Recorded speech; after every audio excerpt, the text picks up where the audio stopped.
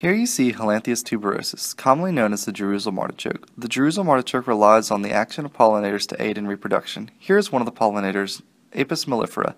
Apis mellifera is known as the western honeybee and feeds on the nectar of the Jerusalem artichoke. And the Jerusalem artichoke also receives transportation of its pollen by the bee, so this interaction is known as mutualism. As you're about to see a butterfly known as a tritone argos. A tritone argos is known as the Arogos skipper, and the Arogos skipper does not feed on the nectar of the Jerusalem artichoke. However, pollen is still transported by the Arogos skipper.